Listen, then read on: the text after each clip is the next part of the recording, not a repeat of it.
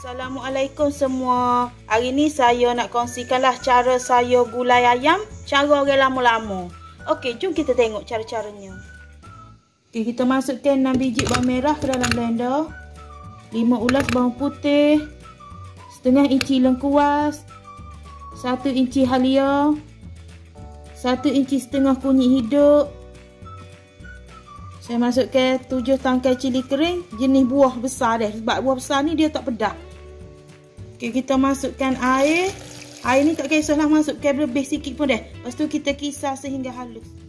Okey, kita masukkan bahan yang kita kisar tadi.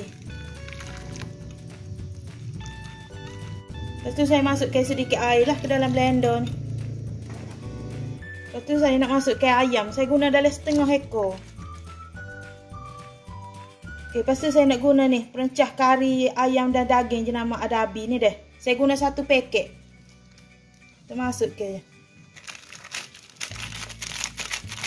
Lepas tu kita masukkan santan secukupnya deh. Lepas tu kita kacau, kita biarkanlah dia ni mendidih. Saya masuk kari ayam ni cara orang lama-lama, cara orang tua-tua dulu. Sebab orang tua-tua dulu dia masak mudah-mudah je. Dia tak pakai tumis, dia tak perlu tumis dah. Tapi dia kena masak betul-betul masak lah. Kalau kita masak dia tak masak sangat tu dia akan buat jadi kita sakit perut lah. Kita masak dia betul-betul dah.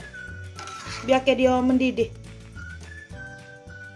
Okay, setelah gulai kita ni sudah mendidih, saya nak masukkan 1 keping asam keping. Lepas tu saya masukkan dalam 1 sudu makan ketumbar yang kita tumbuk.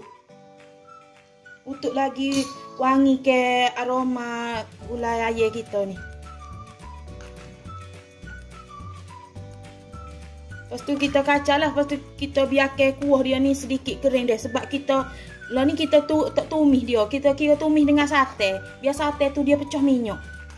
Barulah dia betul lah masak. Okay, setelah kita tengok gula kita ni dia macam pekat dah ke. Tak bolehlah kita nak tambahkan bahan-bahan lain. Saya tambahkan ni 1 keping nise. Lepas tu saya nak tambahkan kerisik dalam 2 sudu makan. Lepas tu saya nak tambahkan juga ni penyedap rasa kita ni, iaitu budu. Cak keterih deh. Saya guna budu cak keterih. Saya letak dalam 1 sudu makan sahaja. Okay, kita kacau. Lepas tu kita biarkan dia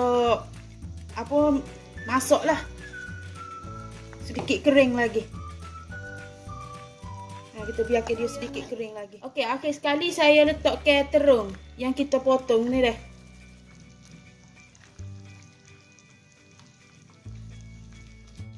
Saya juga letakkan lada solok supaya lagi wangi gulai ayam kita ni.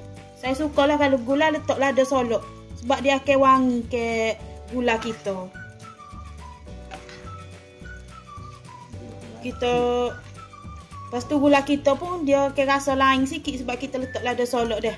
Kalau awak di pasar tengok ada orang jual lada solok, awak belilah. Sedap kita masuk ke dalam gula, kalau kita goreng-goreng ayam. Memang sedap, dia wangi. Kita biarkan sayur kita ni layu lah.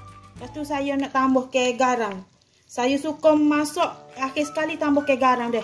Awak kata lagi bagus lah kita tambah ke garam bila lah kita masak tu. Gula saya tak tambah sebab saya dah letak nise. Tapi kita rasalah gula kita tu masin manis tu. Sebab kalau gula ayam orang Kelantan lah biasanya dia ada rasa masin, dia ada rasa manis sedikit dalam gula. Tapi memang tak ada manis leting lah. Macam orang kata tu manis leting gula Kelantan. Tak ada lah. Tapi dia ada rasa sedikit manis. Okay, nampaknya gula ayam kita ni sudah pun masak. Jadi bolehlah kita tutup ke api. Gula ayam ni cara orang lama-lama masak dah. Memang sangat sedap. Sebab dia masak dengan orang kata lama sedikit masak. Sebab nak bagi dia betul-betul masak rempah kita tu. Kalau kita tak bagi dia masak, kalau kita makan boleh sakit perut lah kita dah. Sebab rempah kita tu tak masak.